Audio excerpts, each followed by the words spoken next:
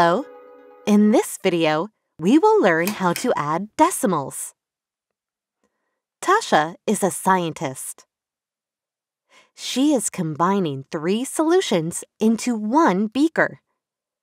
The first test tube contains 2.246 milliliters. The second has 0.045 milliliters. The last test tube has 6.14 milliliters. Tasha wants to add these decimals together to determine how much solution she has in all.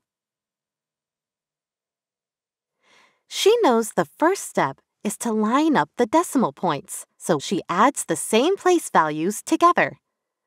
Because the third test tube does not have a number in the thousandths place, she writes a 0 as a placeholder. Then she adds the numbers just like she does with whole numbers, except the place values are different.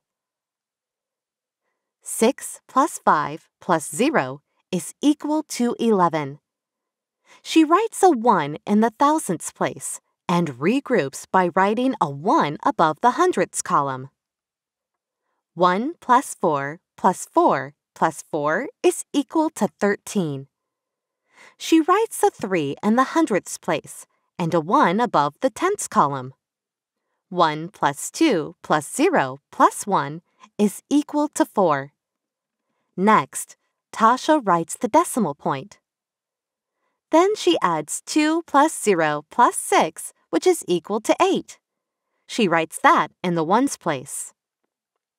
Now Tasha knows that she will have 8 431 thousandths milliliters of solution in her beaker.